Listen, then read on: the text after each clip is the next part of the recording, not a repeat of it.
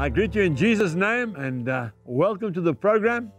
It's a nice wet day and we're so happy about that. That's why we're doing this program in the hay shed, because we just about run out of hay. As you can see, that's all we got left. But God is being gracious and the grass is growing outside. I want to speak to you today about iron sharpening iron. And I'm hoping on this little program that now and again, please, maybe sometimes you get angry with me. Please don't get angry with me. I'm just delivering the Word of God to you. But if you allow the Holy Spirit to use the Word of God and to use a preacher as the mouthpiece, God will sharpen you like a razor. And your knife will be bright. There's nothing worse than a dull, blunt knife. I know, I'm a farmer.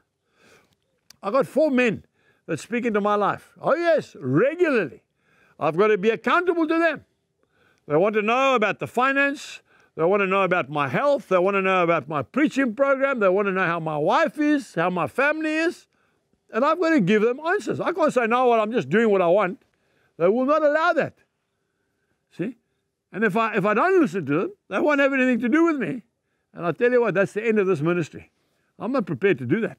I want to become sharp, razor sharp. And as I get older, I want to become sharper.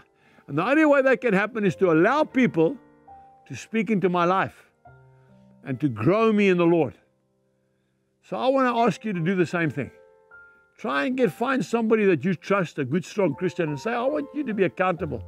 I want to report to you and tell you what I'm doing because I want to be a better Christian for Jesus. Until next time, goodbye.